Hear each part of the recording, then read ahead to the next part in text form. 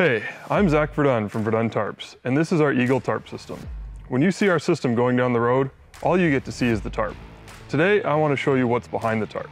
We are going to take a look at the industrial strength superstructure of our Eagle Tarp system. This includes the lifters, carts, cast corners, and wheels, the backbone of the Eagle system.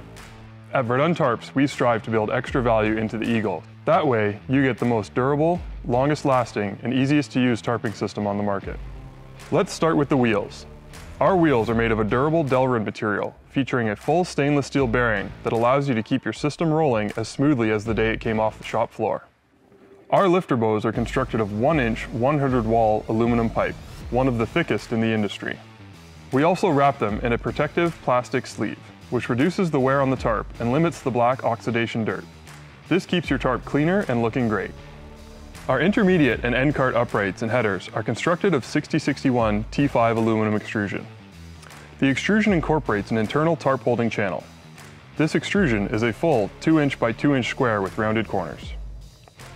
In order to keep everything in perfect alignment, our cart plates are made of cast aluminum that is 3/8 of an inch thick.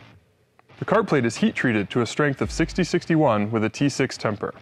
No other cart plate is that strong, and strength is what you need to keep things rolling in the same direction. Have you ever wondered why after a few years your system doesn't roll very well? It could be that things just aren't lined up anymore. The upper corners of our system are rigid cast aluminum with ends that are inserted 6 inches into the cart, uprights, and headers. Casting gives tremendous strength and rigidity and maintains the same strength as our cart plates. In order to keep the system watertight, we seal all the joints with silicone as the corner and the header tube are put together. This ensures no leaks are possible on the roof of the system. You've probably seen my dad do the shake test in some of our older videos. We still like to do the shake test with customers today. We get a customer into the back of a trailer and get them to grab onto the rear cart and shake it from side to side. When you stop shaking the rear cart, you'll notice the trailer continues to shake. Try that with any other system.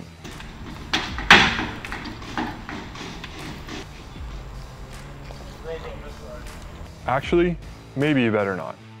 I'm sure you can find a cheaper tarping system, but you won't find a better one. At Verdun Tarps, we would rather apologize once for our price than forever for our quality.